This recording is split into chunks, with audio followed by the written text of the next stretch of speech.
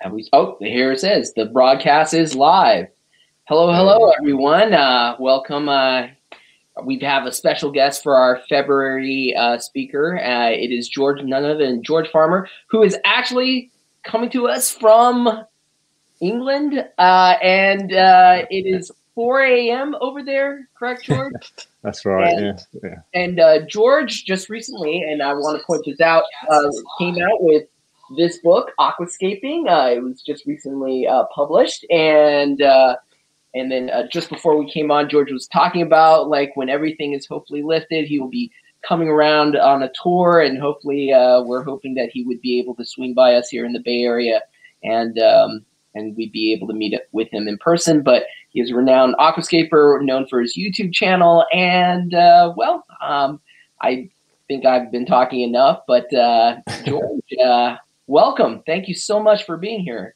Oh, my pleasure. Thank you so much for inviting me, guys. It's although we can't see each other physically and meet each other, we can at least do this, use technology, and I'm really grateful for that opportunity. So thanks, guys. I can't hear you actually. Can anyone hear me? Are you muted? I can hear you now. That's okay. It just went super silent. I was just okay. Yeah. That's okay. Been talking, but yeah, no worries. Good. Yeah, the smooth flow of being live right now. Yeah. Cool. But yeah, George, I know before you start taking some questions that from the YouTube, I think we would love to hear about just a little bit of background, maybe like, wow, like how did you get, I went to your YouTube channel. I saw that, you have videos that, you put up, I think 10, 11 years ago. Yeah. But did it start well before then? Yeah, I kind of used YouTube as originally as just a place to upload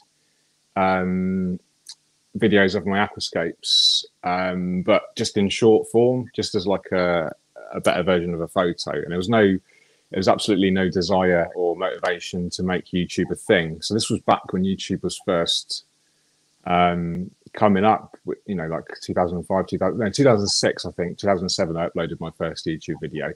And then it wasn't until kind of 2000 and,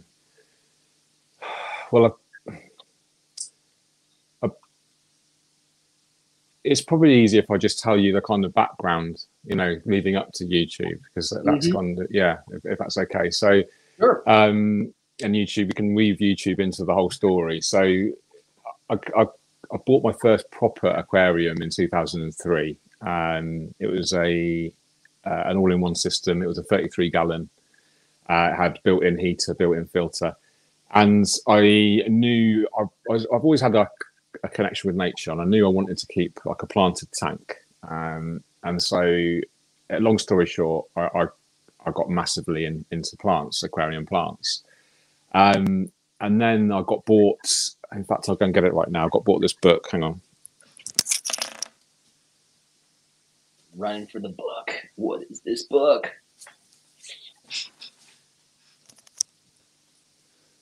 So I got bought this book, Nature Aquarium World Book 1 by Takashi Amano, which is one of his first books. I think it was released in like the late 90s.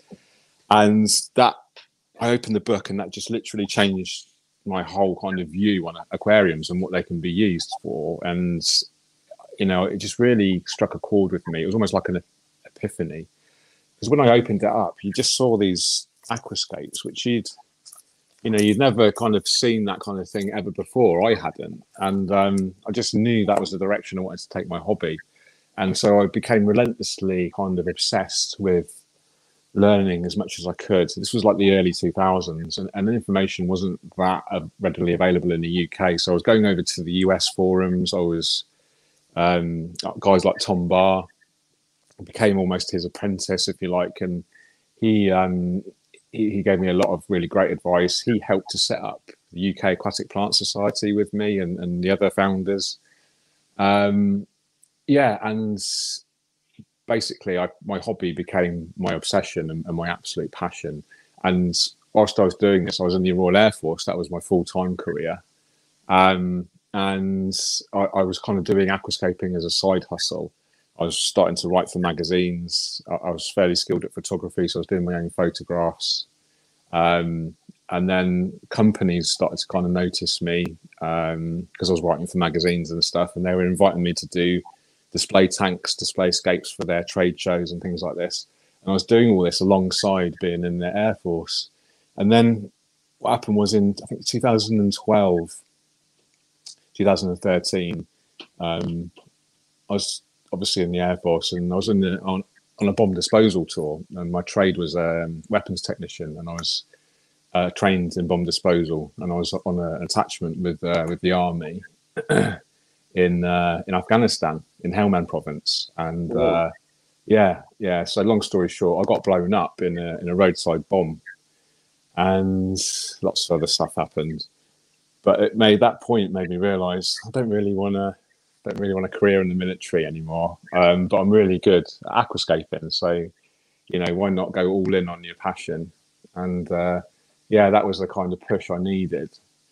And so I took aquascaping, as a full-time career. And loads of cool stuff. But the biggest kind of one of the biggest kind of leaps in realizing that I could make a full kind of successful, in air quotes, career out of it was using YouTube as a vehicle to help that business model. So I went I was kind of uploading kind of sporadically with no real strategy or real focus. And then it was actually when I met, I spent some time with King of DIY, Joe Mullen. He's like a really well-known YouTuber. And he didn't coach me, he didn't really mentor me, but he just made me realize, actually, if you really focus on it, you can actually make a good go of it. So that's what I did. Took it seriously, was uploading regularly, 2, maybe 3 videos a week consistently for a while. Had a couple of videos go viral. One of them was the Florestas Submersas, which is the biggest nature aquarium in the world in Lisbon, in Portugal. And then I started, because I was becoming quite popular on YouTube, I could then approach brands for sponsorship deals and things like this. And and then the most kind of recent kind of sort of accolade, if you like, is the book, and the podcast is a recent thing as well. And so all these things kind of come together. So YouTube isn't my main thing, but I have the writing, I write my articles, and very grateful to be able to work from home, with all of this, especially with the pandemic, because I was doing a hell of a lot of traveling, doing talks and setting up tanks for clients and stuff. But with the pandemic, obviously, I have to work fully from home, and that's one of the reasons I kind of spent a lot of time and energy converting this space here around me into like a gallery area. And I now have 4 Awase aquariums and a Dua paludarium, which I'll show you in a minute. And so that was, I had to kind of adapt the business model. Can't set up aquascapes for clients, can't do talks, can't do consulting. And I was doing a lot of work in Denmark and Germany. So I had to adapt and, obviously do as much stuff as I can from home. And that's one of the reasons I set up these 4 Awase tanks, to create content for Awase, for Tropica, and still sustain a business model, still be able to create content for YouTube and all the other good stuff. So that's kind of it in a nutshell, my background. Should we take a look around the tanks? Yeah, I'd love to. Okay, I apologize if my voice is a bit kind of, I totally understand. I also understand if you have to be a little bit loud. I know that there might be people sleeping, or possibly. Yeah, my wife. It's just my wife actually upstairs at the moment, but she's cool. She understands. She's very supportive, actually. So yeah, that's actually probably the biggest reason I'm allowed to do what I do, is because I have the support from my wife, actually. So I should give some credit to her. Absolutely. Yeah. Okay, so I don't know where to. Let's start off with what you can see right now. Let's just drive behind the camera. Oh, sorry about that. Okay, so does that look okay in the shot?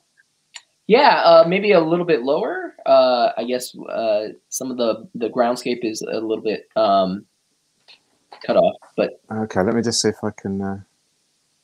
Oh, okay. I can see what you're seeing now. There we go. yeah. Is that more central now? Yeah. Yes. Yes.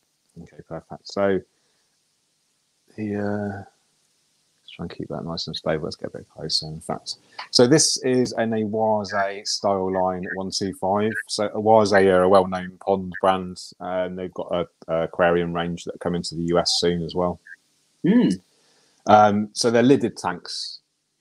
So I used to just use rimless, but with loads of evaporation, jumping fish, energy bills, actually lids are quite a cool thing sometimes. And so I've actually used the kind of deliberately used the black trim of the tank and cabinet, and I've hung this kind of piece of moss art above it, which has got the black around it as well. And that's a good lesson, trying to blend in your actual whole aquarium system with your living space if you can. Oh, wow.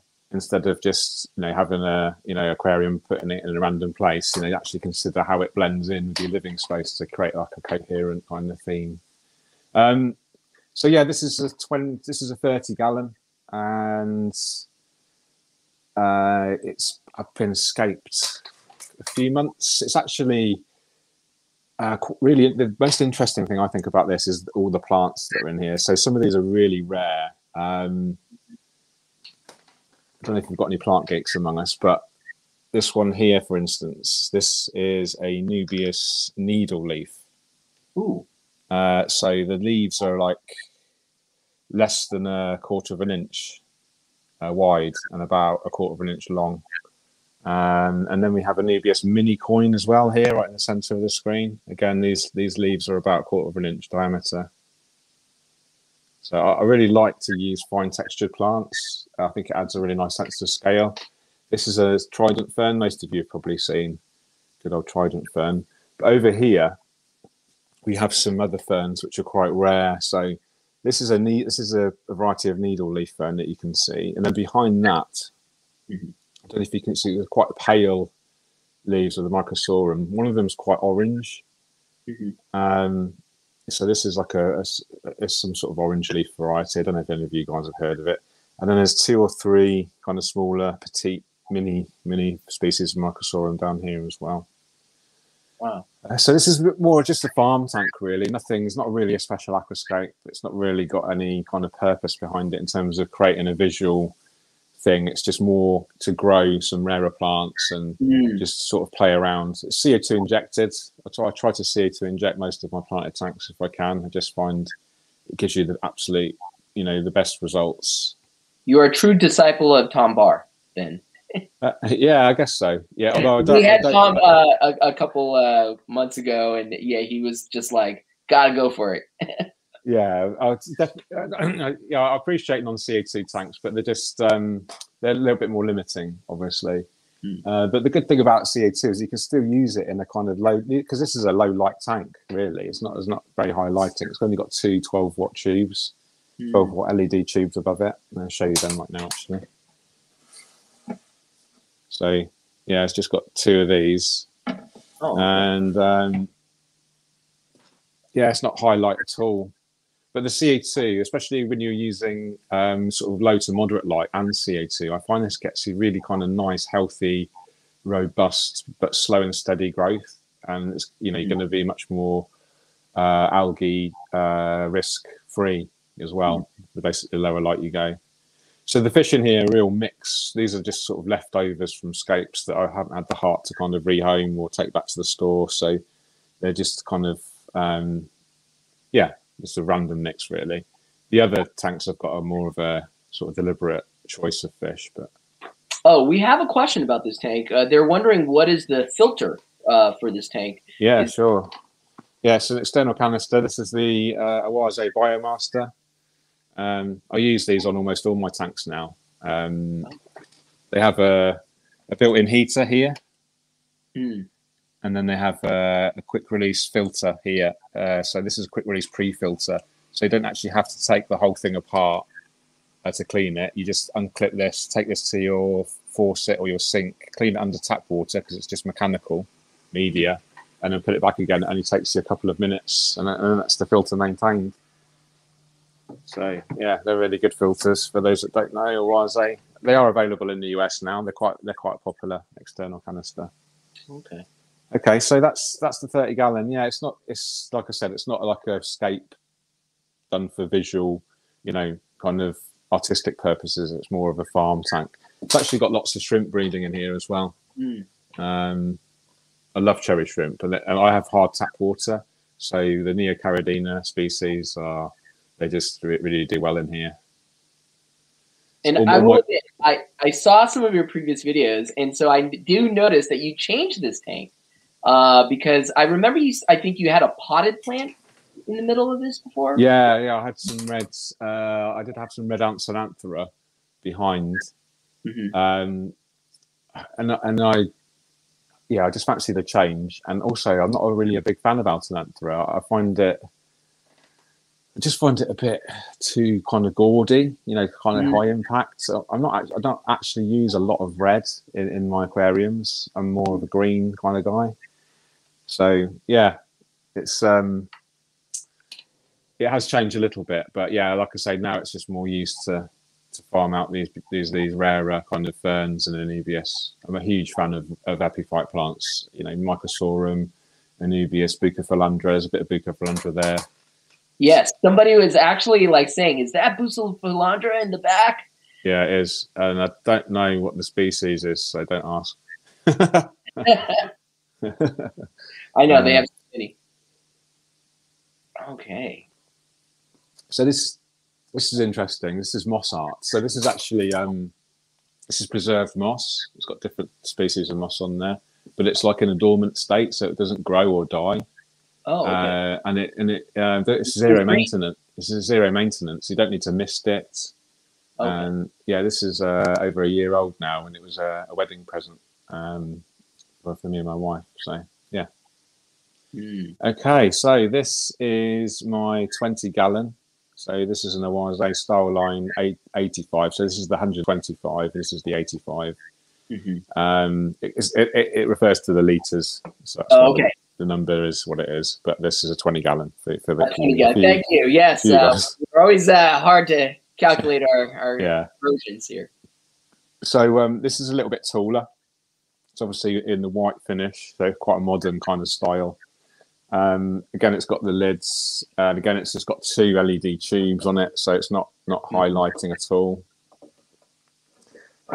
These slide back, and the whole light lifts off and moves backwards and forwards for maintenance. So really easy, really nice to use. Someone was asking about the CO2. How do you inject? Do you have they saw only one tank? So is it injected to both tanks? Yeah. So I've got this this regulator from Greenleaf Aquariums. You guys have probably heard of those guys. And it has a split manifold there. So I have two outlets. So that one, the bubble counter goes to the right, and then the one goes to the left. This is a 6-pound bottle, and I've got a local aquascaping store that does refills. Yeah. How long does it usually last you? That bottle there will probably last 6 months. Okay. Yeah. So between 4 and 6 months probably. Yeah. It's probably only about $30 for a refill, so it's not expensive. The biggest outlay is the actual regulator here. This is the most expensive part. But this is the part that you need to invest in, because this is the most important part. It's the most kind of, we're dealing with 1,000 psi or so of high pressure gas here, and then it needs to be controlled and brought down to a safe pressure using the regulator. So long story short, invest in a good regulator if you can afford it. Yeah, is my advice, because it's you're dealing with lethal pressures. So yeah, this is the scape. This has been running about 8 months now, and this was actually originally scaped for Have you guys heard of the meditation app called Headspace? I'm not that familiar. I haven't been doing too much meditating, fortunately. Yeah. So there's a well-known app. I think it's got about 15 million users worldwide, called Headspace, and they commissioned me to do a escape, but film it all, like the process, and talk about it. And they made it into a like a 3-minute video on for their app. So that was really cool. And I kept it going because I really liked it, and it's kind of evolved, and I've made little changes over the weeks and months. And yeah, I'm really pleased with it. It's a really quite low maintenance, quite high impact scape. It's only got 3 or 4 plant species in there.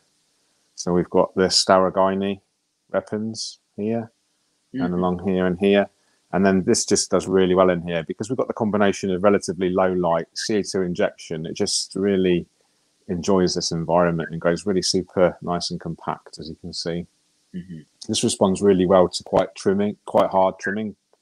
And then everywhere you trim from, it will grow 2 new side shoots, and this will promote like the really nice dense bushy growth. So in the back there, we've got Cryptocorini Wendertii. Cryptocorini Becketii Petchi. Oh, okay. So this is really nice, and you've got that really nice like leaf shine, we call that. I mean, you know, your crypts are really happy, and they've got shiny leaves. I love my crypts. They're just really low maintenance. You just put them in the tank and just let them grow, basically. Yeah. Do you do a lot of trimming? I found like with CO2, they really love it, and they just really start. I tend to stick to plants that don't need trimming so often, so I tend to avoid using a lot of stem plants these days. The Staragini in here is relatively slow growing because we've got only got the low kind of lighting level.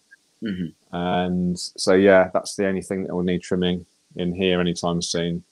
I have thinned out the trident fern once or twice because it's starting to, as you can see, starting to overtake a little bit. And I've got some Anubias petite in there as well. So yeah, really, really simple layout. But there's some Ricardia. It's liverwort. It's like a moss. It's actually a liverwort. Is it just growing right on the wood? Yeah, this is actually a portion of my friend owns my local aquascaping store. Gave me a portion, and I've just sort of wedged it in there. So that will gradually kind of creep across. So that'll look good. Someone asked, is the light sold as part of the unit? And how does it protect it from humidity and water damage? The light, these are like, they have a special IP rating, which makes them waterproof. So you can this could actually be completely submersed in the water and it'd still be safe. Oh, okay. So it's completely waterproof. Yeah. And it does come part of the whole system. So when you buy this, usually in the UK anyway, I don't quote me for the US models, but it will come with a light, and it comes with an internal filter as well with a built-in heater. I've upgraded to an external filter. I'm not really a big fan of internal filters because they take up too much room for aquascaping. Yeah. And this has got a similar filter system on here as well. Same thing with the quick release pre-filter, the built-in heater. Water changes, so maintenance is really simple. I do a 50% or 50% plus water change every week. I clean the filter, pre-filter. Every day I add a little bit of liquid fertilizer to keep the plants really well fed at all times. So it's really important to keep your plants from going hungry. I'm a big fan of, a little bit too much fertilizer than not enough. Right. Again, a disciple of Tom Barr. Are you dosing daily or? Yeah, I dose every day. I use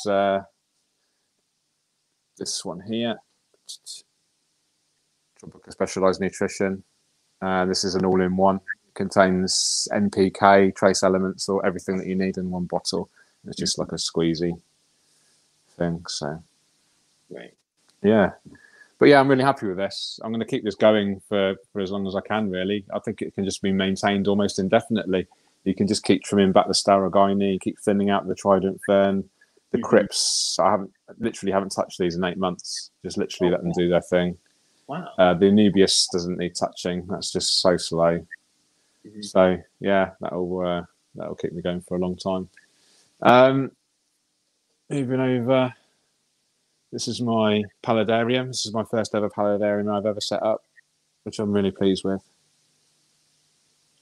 And someone asked, should you be only adding liquid CO? I guess liquid CO2 only if you inject CO2, right? I mean, I don't know if he means by the fertilizer. Should you only be dosing fertilizer maybe daily if you're injecting CO2? Yeah, probably. I mean, when you inject CO2, your plant nutrient demands go up because they can use they're using the carbon to grow. So that they need more of everything else as well. So you can still dose. Excuse me. You can still dose daily without CO2, but just dose obviously a lot of a smaller amount. So you're looking at about a quarter. Probably want to dose about a quarter of the regular. If you're versus CO2, non-CO2 is probably about a quarter. So you could dose the same amount daily, but you could dose daily, but a quarter of the amount, or you could probably dose one kind of larger dose every week with your water change as well. Yeah, it's up to you really.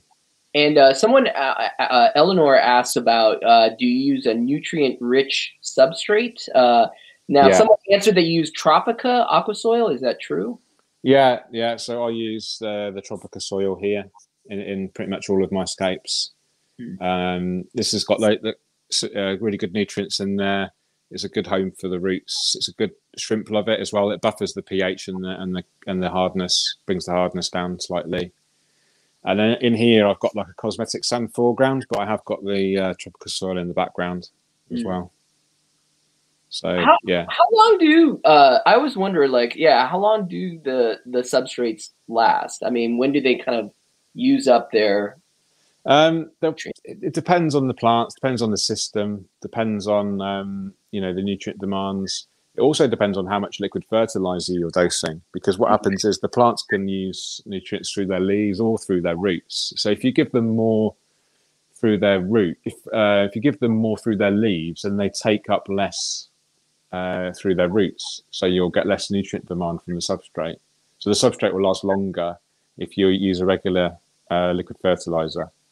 One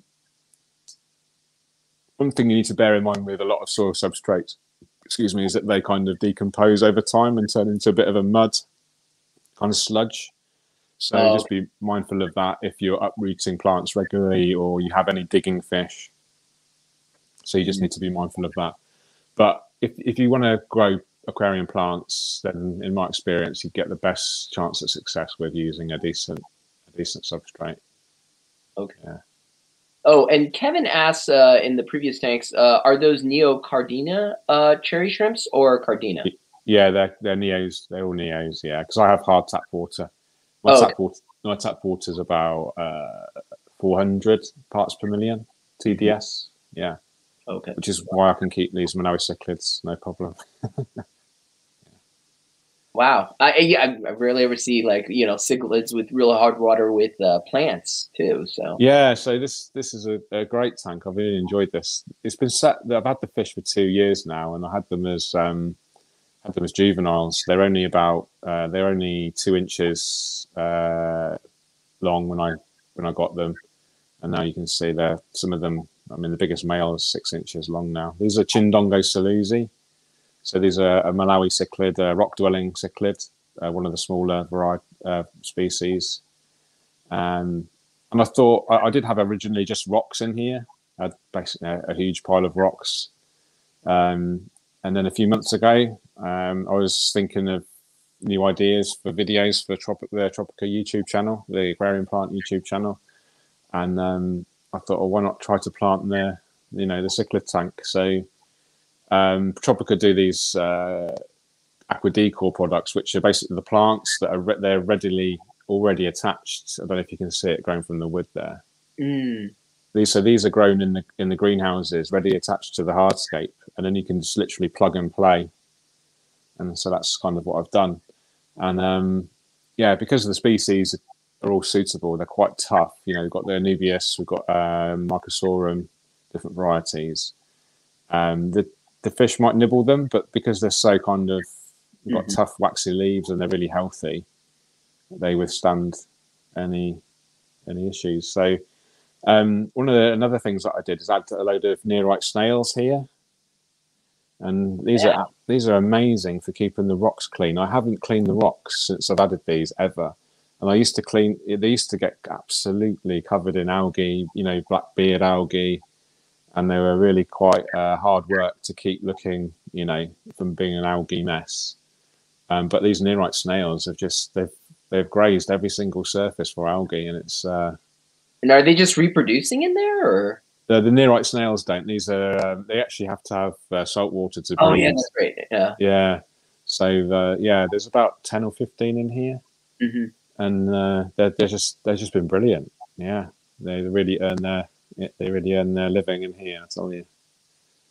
But I really like this. I mean, it's nice to step out of my comfort zone. I've never scaped a Malawi cichlid tank at home before, and I just think, people say, you can't do this, you can't do that. Then I just think, well, I'm going to try, and then if I fail, then at least I've learnt something.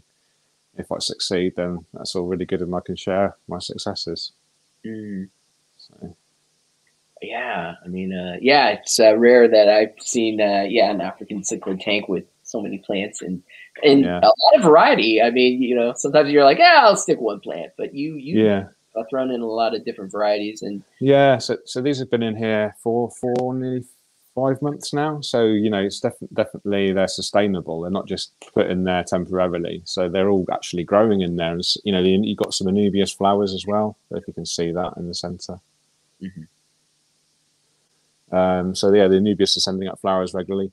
The trident fern is suffering slightly. I actually do find trident fern to be more of a demanding microsorum than the others. It does really need CO2 Mm-hmm. and moderate lighting at least to thrive. But it's not dying in here. It's just kind of almost dormant. And so this tank you wouldn't really want to run CO2 because it would lower your pH, right? Yeah, that's right. So these fish come from a very high pH, hard water area in Lake Malawi, Rift Valley cichlids.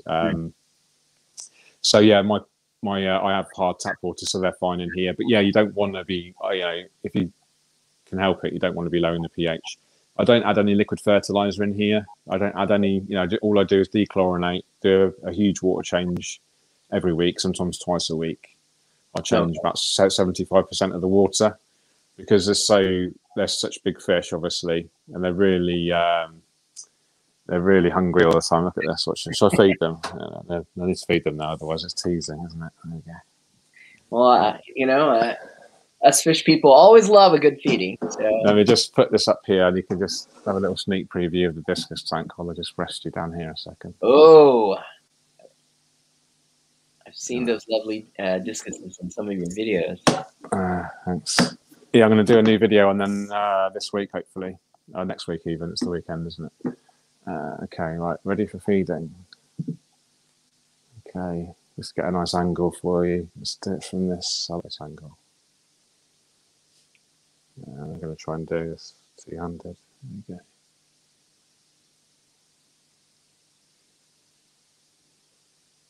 No, I'm guessing this is not normally feeding time for them, but it seems like they are ready and.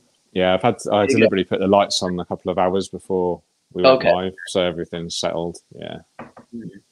The things I do for you guys, eh? I know. Thank you so much. Aren't you lucky?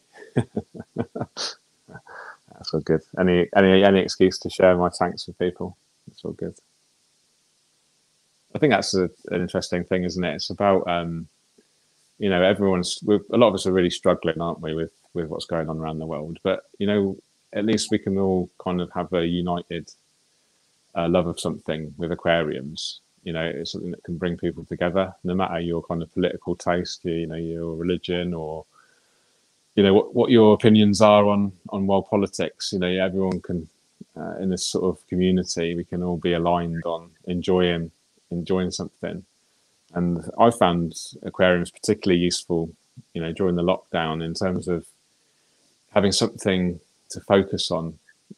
that's actually positive, and something that you can actually have a little bit of control over. Just the act of doing a water change, or feeding your fish, or cleaning your filter. All these little acts. It's something that you're having a positive impact on. And I've really kind of just focused on those little things, during the lockdown, because I've just found it really kind of therapeutic. I don't know about any of you guys. I think it's one of the most therapeutic. It's got to be, isn't it? One of the most therapeutic hobbies out there, I think. I don't know how things are in England. I mean, but is it easily accessible to get plants and fish and things like that? Well, we know you've heard of Brexit, right? So we've left Europe. So the less we talk about that, the better, probably. Oh, was that one of the side impacts of Brexit? Was the we can't get any. Oh, okay. We can't get any plants yet from Europe, basically. So it's really, really annoying. Yeah, yeah. So, but on better news, let's talk about the paludarium. Yes. So this is my Dua Pallida 30, and I set this up probably 4 months ago now, and it's a self kind of controlling paludarium. It mists itself every so often. It has this little waterfall effect that comes down, blows the mist all over the plants to keep them humid. And there's no livestock in here. It's only 12 inches long. Okay. And I think it's 18 inches tall, so it's really small. If I should put my hand next to it, you can kind of see. Okay. Yeah, that's good for scale. Yeah. I deliberately tried to use a lot of fine textures in here. There's a lot of actual aquatic plants in here. Although I've got some air plants, those Tillandsias. I do have all of the mosses are aquatic or semi-aquatic, and then we've got some aquarium plants there. We've got some Anubias, needle leaf and mini coin, some hydrocotyle, tripartita, there's some bucophilandra, some more, and there's some plants planted into the bottom area there. I could probably get away with maybe a couple of shrimp in there, but I just don't think there's hardly any room. So I'm just happy to keep it livestock free and just enjoy it. I mean, the thing I love about paludariums is that you actually get physically really close to the nature. You can smell it. You can really experience it. A bit more close than an aquarium. And they're much lower maintenance as well. So you still get this connection with nature, but almost maintenance free. I get the sense that there's a lot of planning probably that kind of needs to go into it before the setup. Or no, I just throw together. This is I'm a big fan of just going all out and just having fun, and then just kind of evolving it on the fly and then learning. So I don't spend so much energy on the planning process. I prefer to spend energy learning through the longer term, if that makes sense. So unless I'm looking after like a specific kind of delicate species or something, I tend not to do so much research. Just try stuff out and then learn that way. And that's what I did with this. I was helped by my friend Ray. This is actually set up in a store, Escape Nature, which is a beautiful aquascaping and a terrarium store, basically, in England. And I'm good friends with the owner there, Ray, and he helped me set this up. And there is a video, actually, the initial setup of it, and it does look a little bit different. The hardscape's the same, but a lot of the planting's kind of evolved over the months. But we got a few questions here. So, and this refers to the previous aquarium, but Nicholas asks, how long will you keep this cichlid tank going? Good question, because as most of people have probably realised, it's a little bit overstocked now. So I have a couple of options. I can either thin out the stocking and give the fish away, give some of the few adults away, and some of the fry maybe. There's probably at least 20 fry in there now as well. Ooh. Yeah, so I can just keep control of the population and keep it running indefinitely. You know, I'm a big fan of running really long-term scapes if I can. Or the potential is this tank here. This is a 108 gallon. Oh wow. Okay. I'm potentially getting a bigger version of this. I think 180 gallon. I could put the discus in the 800 in the big one, and then move these into this one. So this is only a 46 gallon, you see. So Okay. this is over twice as big. So yeah, Yeah. That's a funny thing with video. It's really hard scale wise to sometimes tell like yeah. So this is the other two for scale. yeah. Yeah, together. You won't really get to see how big that is until we get closer, I guess. Right. And then you've got the other two here. And Chris Payne asks, when's the next Iwagumi coming? I don't know. I'm not a massive fan of them anymore. Yeah, I just find them not as interesting in the long term. So when I do escape, I tend to want to keep it in the longer term, and I find Iwagumi is great and high impact and enjoyable to live with for the short term. But because generally because when you're setting up an Iwagumi, it's obviously rocks only, and then normally a minimalist plant layout. Once you've planted that plant layout and it's grown in, there's not much room for evolution and development in terms of the whole aesthetic. So I tend to get quite bored of them quite quickly. So this is why I tend to stick to kind of more, hard, wood based, heavily sort of jungle style plant layouts rather than the minimalist Iwagumi style. I mean, I do enjoy them, and I appreciate the artistic merit, and I love the hardscape side of it and the whole process. But in terms of something to live with, it's not something that I'm interested in at the moment, really. Yeah. And we have a couple questions about the paludarium. Did Okay. you have to make the hole on the side in the glass, or No, did? that's already there, and it actually comes with a black fitting, which you can, But I just took it out because it's more minimalist. Oh, okay. So the Yeah. unit kind of came with something, Yeah, and like they just opened yeah, out. and I just took it out. Yeah, and this slides as well if you want to get more, more ventilation. This obviously opens up for cleaning and maintenance. Mm. You've got a chamber in the back there with a fan. But yeah, they're really nice. They're very expensive though, unfortunately. But it's the ADA brand, so the Dua brand. Okay, So ADA. yeah, it's going to So be. Eleanor was wondering, what kind of mister are you using? It's called the bit. Shall I turn it on? Let me just put you down a second again. Sorry about this. No problem. I'll override it so you can actually see it in action. There you go. You can look at. There you go. How's that? Is that a nice view? In fact, that the monitor on the left there. That's the YouTube stream, so you'll get a bit of a thingy going on.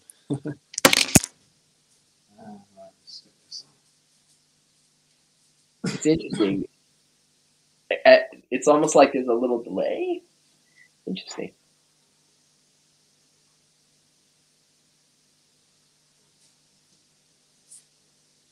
Okay. Here we go.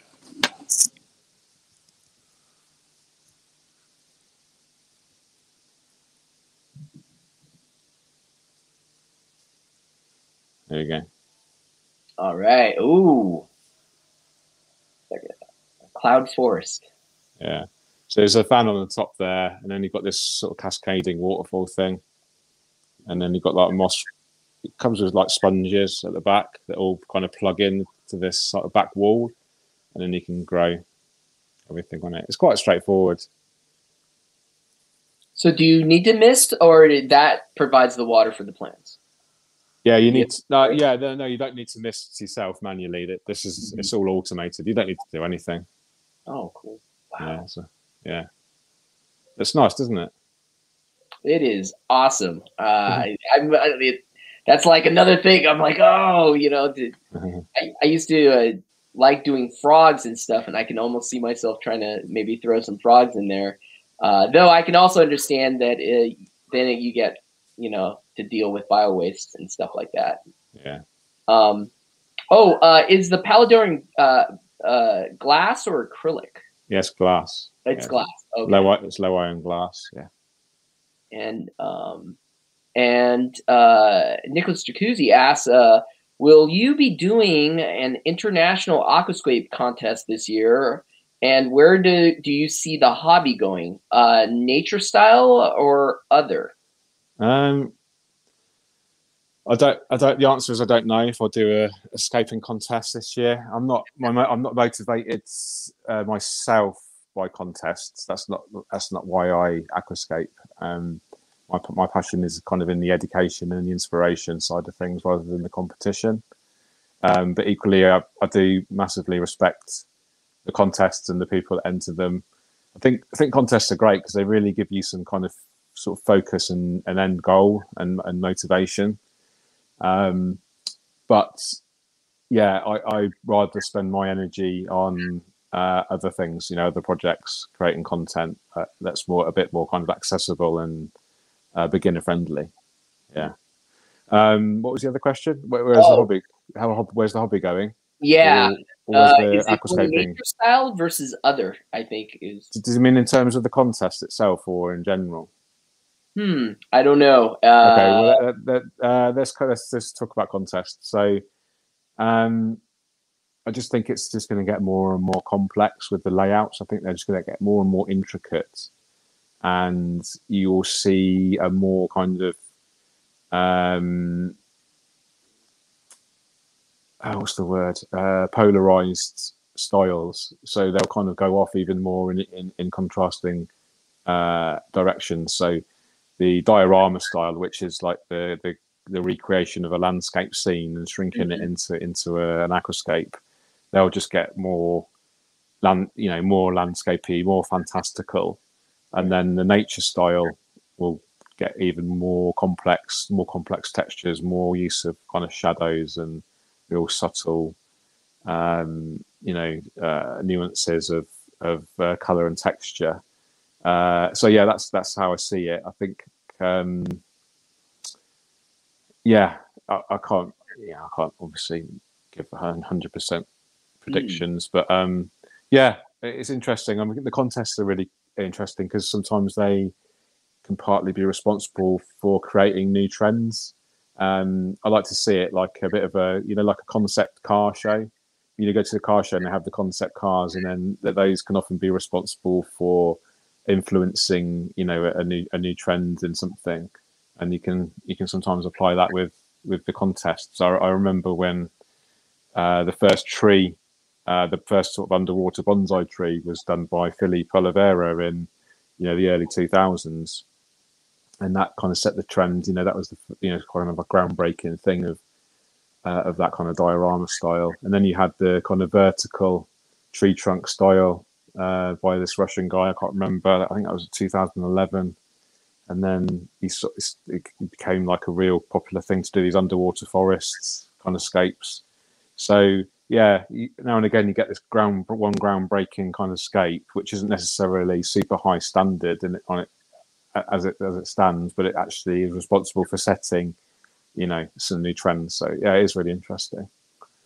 I just realised I'm really rambling on. I do apologise. Oh no, it's totally fine. You're answering the questions that people want to hear. Eleanor asks. I think she's asking: is the Mister built in to your paludarium? Yeah. Okay. It comes as a separate. You have to buy it as a separate add-on. But yeah, it is a plug and play product. Yeah. Yeah. And then our very own Keegan Black asks: any chance we'll see a proper Dutch style? No. I can't do it. It's too hard. Yeah. I would like to do one. But again, it's all about where do I spend my time and energy? What's the most? Where can I give the most value? In terms of in what I do, and yeah, Dutch style could be. To be honest, I think I need a bit. I'm not making excuses. Well, I am making excuses. You're going on tour for 3 months, right? I mean, I was like, there's a part of me going, what's going to happen with these when you're traveling? Well, that's a good point. There is a young guy. I think he's only 17 or 18 that works at my local store, aquascaping store, and he's super passionate. He's really talented, hardworking. I think he's trustworthy, hopefully. But yeah, I'm going to train him on how to maintain my tanks. And actually, I want to train him on how to photograph and film them, because my idea is that he can still create content of my home aquascapes and then upload it to the cloud, and then I can still create my own content from here whilst I'm working remotely as well.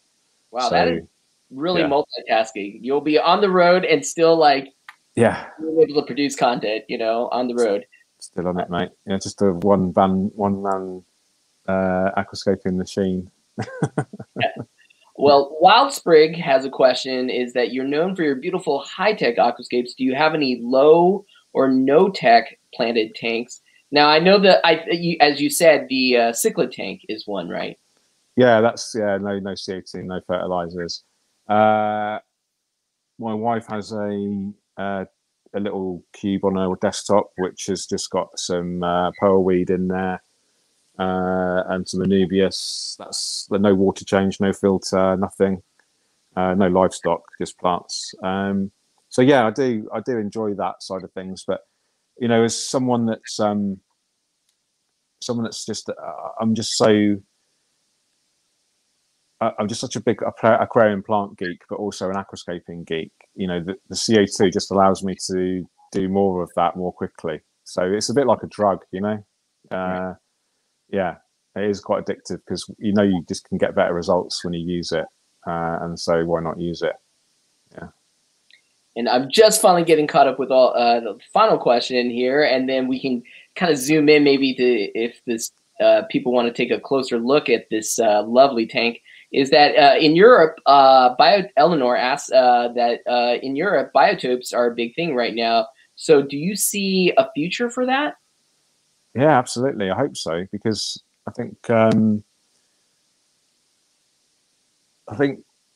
have I think the hobby has the industry has a responsibility to educate as well as kind of just mindlessly entertain people, and I think biotopes are a huge part of that. And I think it's really great that they're becoming more popular. And I know that the aquascaping scene as well is kind of you know, realizing the potential of new styles of aquascape, because you know, the biotope actual theme, or it can give you a really kind of tight focus of direction where you want to take your aquascape, because you almost, well, you should be literally forced to aquascape in a certain way. So I really like that, actually. And yeah, any opportunity to educate and inspire and teach folk about, you know, where these fish come from, and maybe on a kind of more important on a more important note, it can teach people, you know, about the kind of environmental impacts and the kind of you know, habitat destruction kind of side of things, you know, with what's going on in Borneo and palm oil production and all things like this. I think it can be really useful. So yeah, I'm pleased that biotopes are becoming more popular, and I'm really pleased that there's some really skilled aquascapers that are helping to communicate that message as well, because they're creating these beautiful things to give you that, you know, initial visual, you know, attraction, and then you're drawn into it, and then you're like, oh, what, you know, and then you learn, and you think, oh, that's a biotope, what's a biotope, and then hopefully it takes people on this journey as well. Yeah.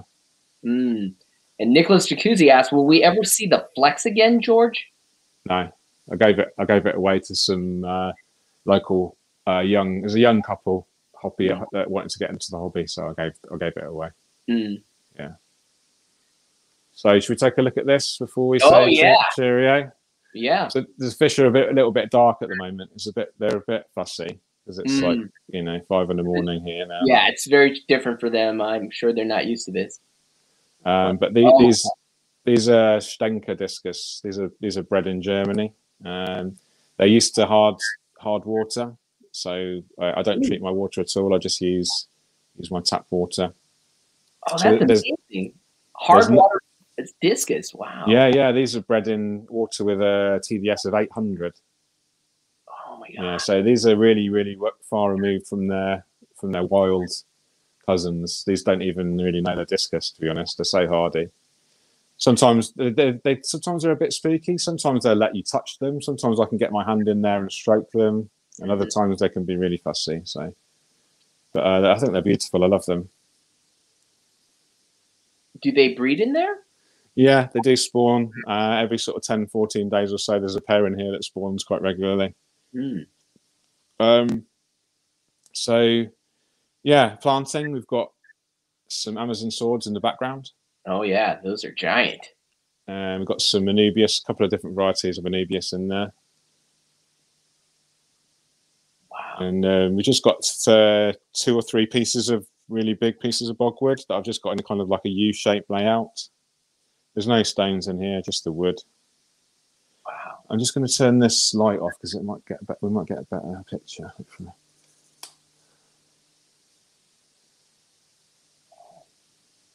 So how many discus are in there? So there's 9 discus in here. It's 108 gallons.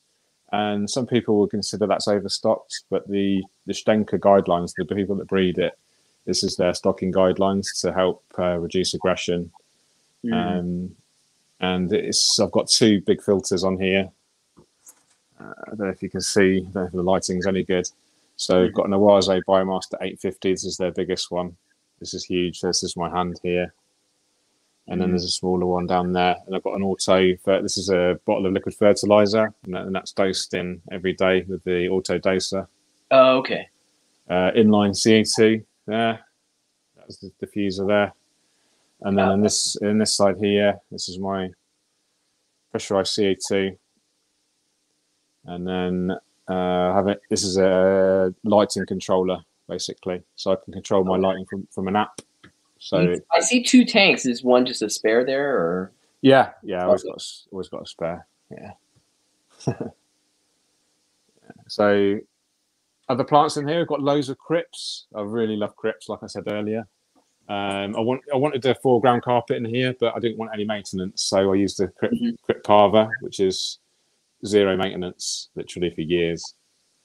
There's loads of other crypts in here, probably too many to mention.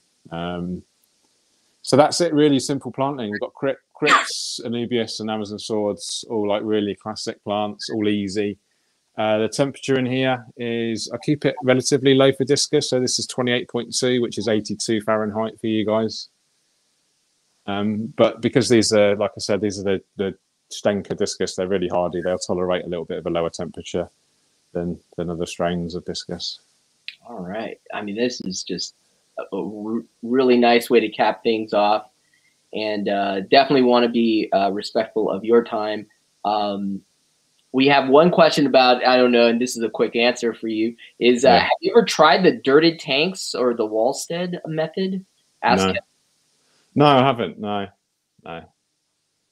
I have, and I can tell you, it is. It can be really rough. That's a lot of nutrients you're introducing into that. Yeah, I've never really had the need to try it out, to be honest. So yeah, there's some great tanks out there. There's some not so great tanks out there. So yeah, it's worth a try especially if you're on a budget and you want something maybe a little bit lower maintenance. Hopefully. Yeah. Oh, what were the schooling fish that are in here? Oh yeah, these are lemon tetras. Oh, okay. Yeah, so.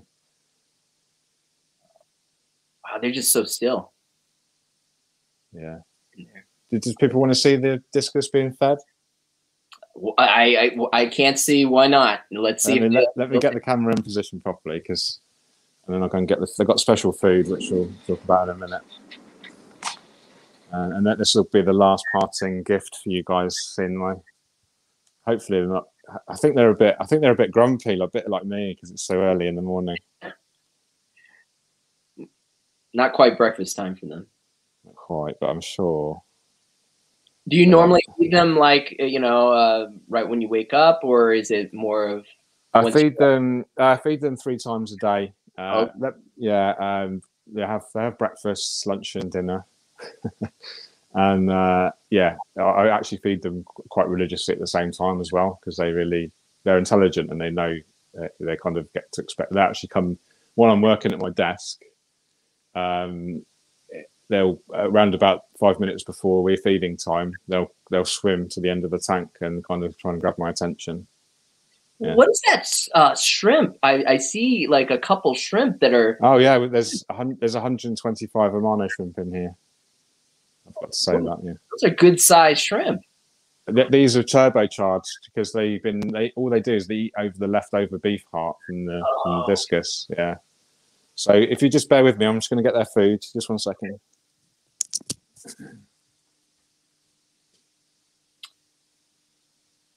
All right, this is our final treat send off. As we do want George to, it is 5 a.m. now, his time, so he can maybe, hopefully, get back in bed and catch some more Z's. I don't even think the sun's cracked out yet. Oh, they know. Wow, it's like they sense something. Oh, wow, there they go. It's funny, the first ones to strike are the ones that miss. But this is beef heart, I think that.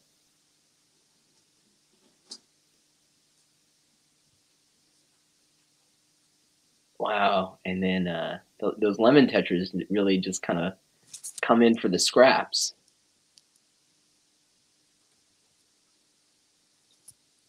Wow. Yeah, so there you go. So this is called this is a special beef heart mix, which is called Good Heart, and this is actually made by the discus breeders in Germany. And it's a special mix of lean beef heart mixed with a load of other nutrients and minerals, so they get a complete balanced diet with this one food. And that's all the tank. That's all the fish get. All the lemon tetras eat that. All the Amano shrimp will eat the leftovers, and that's why I've got so many Amano shrimp in here, is to just keep the tank as clean as I can. And yeah, and I think I saw in one of your videos that you do about a 50% water change every week. Yeah, at least 50% every week. Yeah, oh. Normally do a running water change, so I'm actually siphoning out at the same time as filling in. So yeah, sometimes it will be up to 100% plus. Right. Yeah, if I've got time. Yeah, you know, if there's one tip for me with aquascaping, it's don't be afraid to do your water changes. You know, I do the bit. My belief is the bigger and better, and the more frequent the better. It just flushes out all those waste organics, replaces, you know, minerals. As long as the source water is obviously similar to your, you know, the aquarium water, and you're doing that water change, you know, making sure the temperature isn't, you know, massively fluctuating, then yeah, I've just found the more I do, and the bigger they are, the less algae I get, the better the plant growth is, the healthier the fish are as well. So yeah, huge fan of water changes. Oh, awesome. Well, thank you so much for the advice, and thank you so much today for showing us your tanks. And I hope you know, catch some Z's. Go back well, thanks for having me, guys. Thanks everyone for joining. I really appreciate it. I hope everyone stays safe and well, and yeah, just enjoy your tanks, enjoy the community, and yeah, have a good one. And hopefully we'll meet up at some point this year. Yes, please let us know if you are ever in the area. Yeah, okay, cool. You take care, guys. All right. And I'll catch you on the other side. All right, take care, George. Thank you. Cheers, guys. Thank you. Bye-bye.